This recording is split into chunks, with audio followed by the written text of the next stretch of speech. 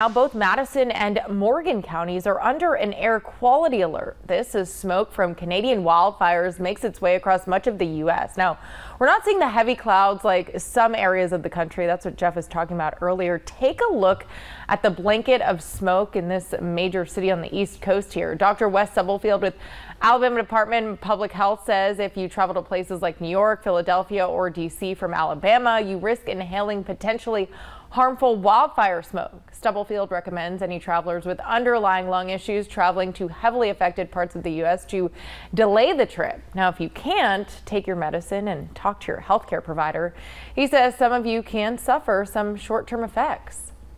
I think people should just be aware of what's going on. Like I said, there's a website that you can find easily through any search engine.